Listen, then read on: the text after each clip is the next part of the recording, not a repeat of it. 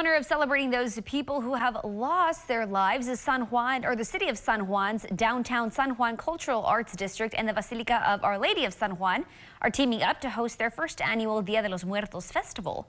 Attendees will be able to enjoy food, art, and music dedicated in loving memory of those who have passed.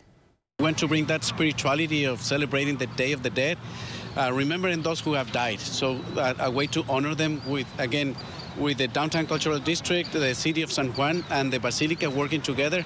It's an exciting day, and it's going to be with the Mass and then the Vigil light and the concert that we're having.